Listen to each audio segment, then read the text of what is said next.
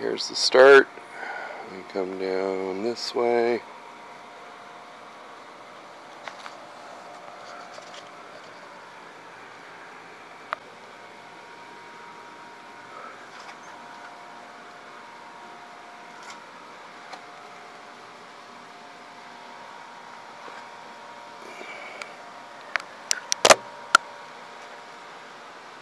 So I thought I'd show you guys here one of the hazards of building modules in your garage in wintertime. You can see I have a pretty substantial sun kink just setting them up out here behind the house. Of course it is 85 degrees today.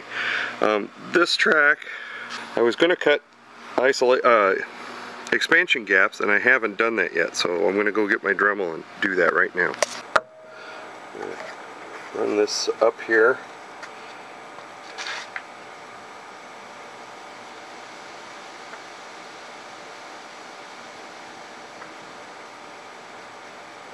So these could be some leftover boxcars from way freight that came through, and our little local's going to come and pick them up and move them on to where they belong. So far, get out of here, fly. The blue points work really well, and this will take some testing because this is the first time running it. This is its maiden voyage here.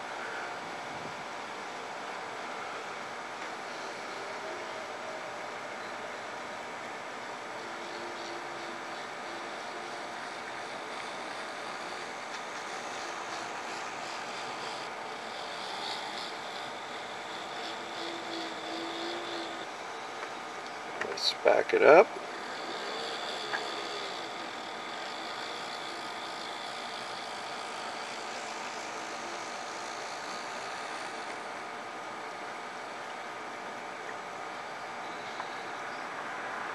We got 5 cars there. That's probably enough clearance. I'll have to paint some clearance markers. So basically what I did to clean my track, I rubbed it down with my pink eraser, and then I've got just sudsy ammonia, paper towel, just to lightly clean the top. It doesn't really, well, leaves a nice lemon fresh scent, but it doesn't really leave much residue. Let's back this all the way down the siding and see how we do.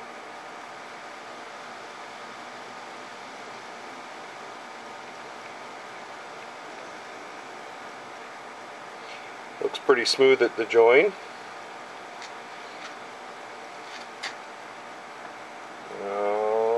Conductor needs to come down here and throw the switch, but we're just going to carry on like he did. This is actually the main through track, but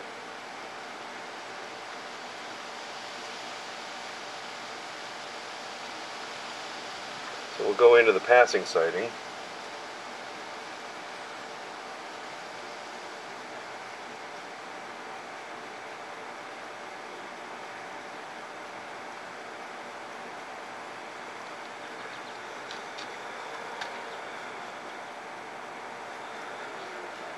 So I think you've got room for about an 8-car train. You can get 3 more on here. With a caboose. You can pull up a little further, but plenty of room. Alright, we'll continue on down to the other end of the layout. So this is my older fill module.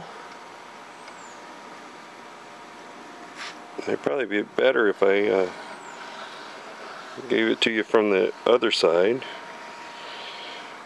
First experimented with the ground cover, and down here's the first experiment with static grass. Not particularly pleased with that, but we'll keep working on it before it heads into shadow there.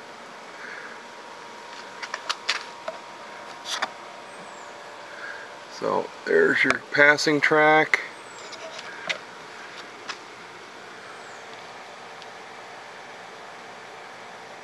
Everybody's going through the turnout nice.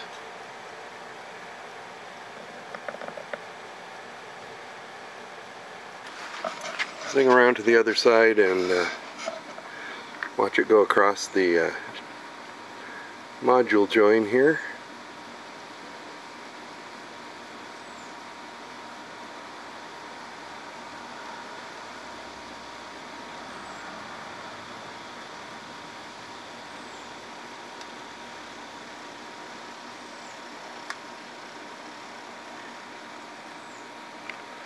through the other turnout.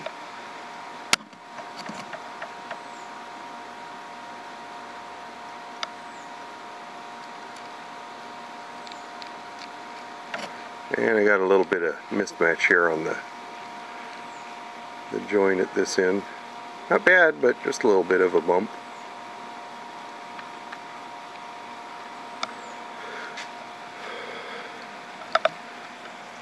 And then it goes through my my hill module where there's a cut.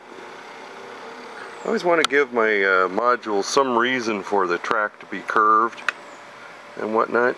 Yes, this is important. I just keep a few little chunks of my fascia material just to clamp at the end of the module so you don't have an accident. But that runs pretty smooth. Other thing I'll point out to you is I'm only using half the number of legs. So I've got 2 legs at this end, but 0 legs at this end of this module. I've got 2 legs at this end of this module, and no legs at that end, 2 legs at the first end, and that module has all 4 legs on it just to set up. And then the other module down there is only using 2 legs. You know, you may want to have all 4 legs on it if you're setting up in a group thing where you're going to be moving the modules around, but for just testing, this works fine. And I need to build a bunch more legs. I got my conduit leaned up against the garage there. I gotta make some more. I just got that the other day.